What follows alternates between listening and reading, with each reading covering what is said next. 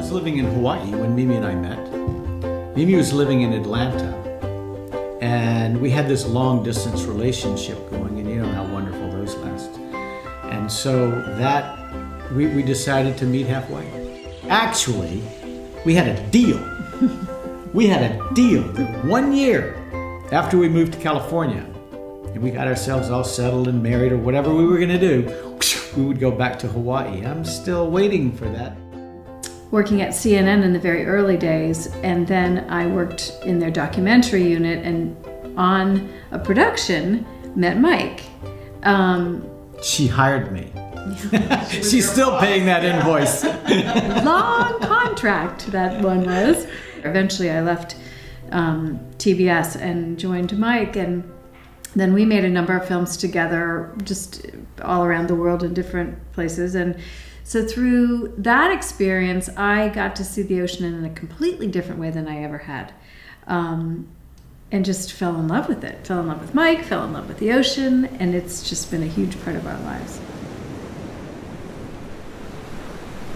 I think when people are really listening to their intuition, they're finding something that they truly love and are passionate about and are communicating that, the world's a better place. I mean, things start to hum. He was saying, when I was a grad student, I was 3 years, I just had a little bit to go in a PhD, and I was thinking that's what I would do, and I would be, you know, probably teaching Zo 101 the rest of my life, fighting my friends for tenure at some university. And what happened is I was working at the Waikiki Aquarium as I was a grad student at the University of Hawaii, and a guy walked into the aquarium one day and he saw the chambered nautilus on display, which a friend of mine and I had collected, and it happened to be the animal that was my study animal as a grad student. Anyway, this guy wanted me to collect some for him because he had a company called Nautilus. He built the exercise equipment, and he wanted me to collect them and send the Nautilus back to Florida so he could have them on display. And I'm going, Arthur, look, these animals are cephalopods. They can't handle any heavy metals, you know, so the refrigeration system that is required. Go to a shell shop and save yourself, you know, a lot of money. Nope, he wouldn't hear of it. So he sent myself and some friends out to the South Pacific to collect chambered nautilus for him. And at the last minute, he gave us a couple of movie cameras and said, make a film about this. How do you, we're literally reading the manual of how to load these 16mm magazines on the airplane going to Palau. And we did. We made a film, which was a horrible, horrible film. No, it was not. It was a good film. My wife. Yeah. Anyway, it was the most fun I had ever had. And I thought, well, wait a second. This was so much fun. And I can make movies about the animals that I've been learning about. Maybe I should just be a filmmaker and teach to the millions rather than the hundreds. And so I literally came back from that trip, quit school, hung my filmmaking shingle, never told anyone I didn't know what I was doing, and just started making films. But the point of it all is that it was fun. It is fun. And I just kept doing it and kept doing it and got better and better and better, and then got paid for it, and it's the only job I've ever had. I mean, those expeditions were so much fun. It was hard in a way, on the one hand, to give up that in exchange for raising kids. On the other hand, it's just the most rewarding. I mean, I love filmmaking, but about 3 years after our younger child was born, two or 3 years, I went into the office and I remember this day. And I started packing.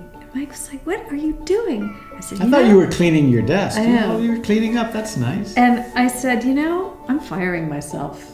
I just can't remember Frances when she was a baby. I mean, and it's just too important.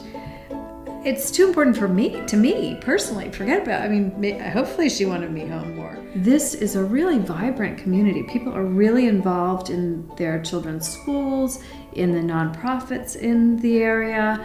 They're, I mean, in every realm. They're just, they're really dedicated to building a stronger and better community. So being a part of that and then helping in whatever way I might enhance that has been really important to me. And Mike has traveled so much and is still traveling so much that it's even more important, I think, for me to be more involved with the kids. After a while, when you know, this environmental disaster that we're facing now, I think many environmental disasters we're facing started hitting us in the face and becoming apparent. You know, too many people demanding too many resources, and ocean acidification, and the climate is warming, and coral reefs are dying, and plastics are everywhere. And every time you turn around, there's something else we're doing that isn't so helpful to the environment. I started looking more at that and started feeling a responsibility to show the warts. And yeah, sure, we can shoot great animal behavior and we can show pristine areas, but at the same time, let people appreciate that they're shrinking and they're going away, and it's up to us right now to do something about that. It's a wonderful thing to be alive as a human, but we've really gone off course. I mean, we consider ourselves so separate from the rest of the environment, and in doing that, have just decimated everything that comes in our path. I think, to me, one of my passions now is to help look at us as yet another animal and remind people that, look, we are just another animal. Start looking at yourselves as part of the ecosystem. Don't insulate yourself so much from everything, because in doing that, you're not so sensitive to the ecosystem around you. And without that sensitivity, I think we trash it. I just came back from France, diving in a submarine in the bottom of the Mediterranean. And a submarine just plops down in the middle of nowhere, and there are huge bundles of trash. Wow. What is wrong with this picture? What are we doing? So that's kind of what I'm thinking these days, is more environmental stuff. And when I talk with schools and kids, and, well, gee, how do you become a marine, you know, an underwater filmmaker? I want to do that. Just do it. Just start making movies. They'll be horrible at first. It doesn't matter. You know, you'll still have fun doing it. And the more you do it, the better you'll get. And at a certain point, you realize, well, somebody will pay attention to it, and they'll pay you to do it. And the next thing you know, you're a professional. I think one of the real challenges now for kids and adults is there is so much pressure and so much competition that it's very hard to filter out that noise and just take a moment and listen to your intuition. We give very little credence or attention to developing intuition and instinct in kids, listening to it, because we're pushing them so much to hurry, do this, do that. Really, what I think allows people to get ahead is taking that moment to stop and listen to whatever that intuitive voice within you is saying. Mm-hmm. And those people that have that gift and that ability to tune into that are the ones I think that fly. I mean, they just soar. And so I hope our kids, you know, we haven't talked about it that much, but I hope we've certainly let them wander enough, and we haven't pushed them probably as much as maybe we should have. But my whole intent, without even really realizing it, was to allow them the moment to breathe and think, figure out who they are, and listen to that intuition. And I think you follow your intuition and your gut all the time with work. I mean, it's harder. I have to interrupt you 1 second. You see why I married her now?